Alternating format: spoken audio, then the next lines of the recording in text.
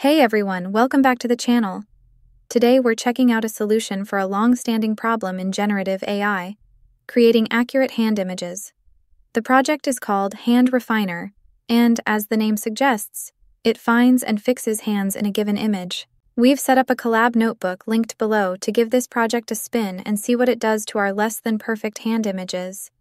To get started, just hit the link in the description, make sure your notebook is set to use a GPU runtime, and kick things off by running the installation step.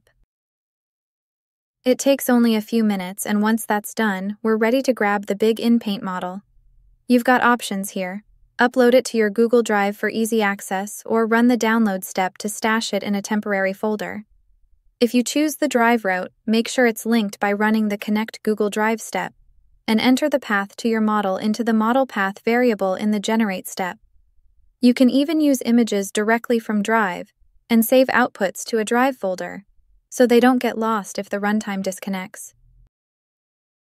But for the first run, temporary storage will do. Don't have AI images yet? No worries.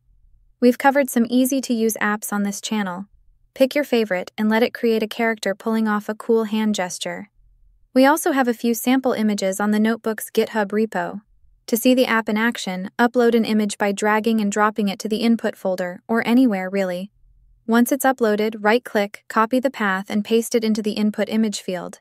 Quick tip: press Ctrl+A or click 3 times inside the field to replace the text with your image's path. Type in a prompt that briefly describes the image, like, "Man performing a hand gesture," and we're ready to roll. Once the magic happens, the output image will be saved in an output folder and shown under the output text. If the app fails to locate a hand, it will simply print an error.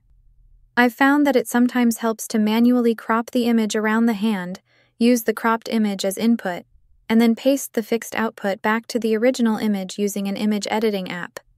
We've got 2 options for generating hand fixes. The first lets you fix multiple images at once, and the second allows you to repeat the process on the same image with different seeds. Great for giving it a few more chances if one doesn't turn out quite right.